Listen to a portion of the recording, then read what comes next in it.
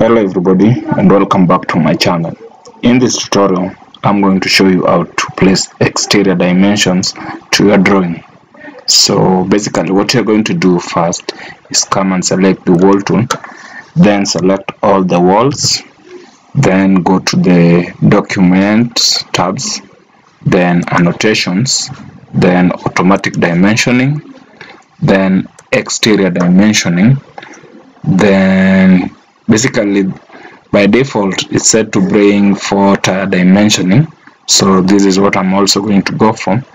Then I'm also going to select place dimensions on 4 sides, so I'm going to check mark that, then press OK. So with that done, I'm going to draw something like a line here. I want my dimensions to be perpendicular to the drawing, so then just click like that. So the dimensions have been placed. So what I want to do now is to maybe make it look a little bit neat. So I'm going to come then to the document, then dimensions, select all the dimensions. Sorry, let me just press. Then select all the dimensions, then press Ctrl T to add to format them.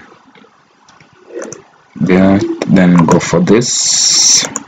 Okay, so this is basically what we have for our dimensions. So please remember to do like and subscribe to the channel and share the video. Thank you for watching.